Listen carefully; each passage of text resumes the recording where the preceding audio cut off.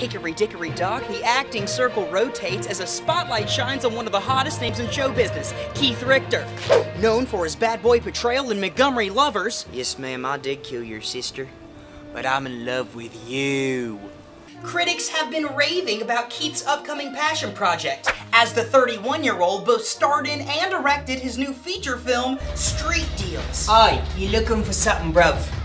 I done piss off then. We sat down with the superstar to see how the film is going.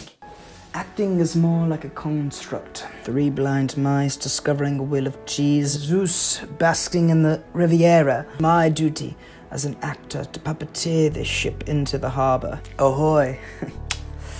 Alright, that's a cut for me. That's a cut, thank you. Keith, can you please sit down? The interview's not over yet. Next week on EntertainME Weekly, we talk to A-lister Snooki about her Broadway debut. Ja.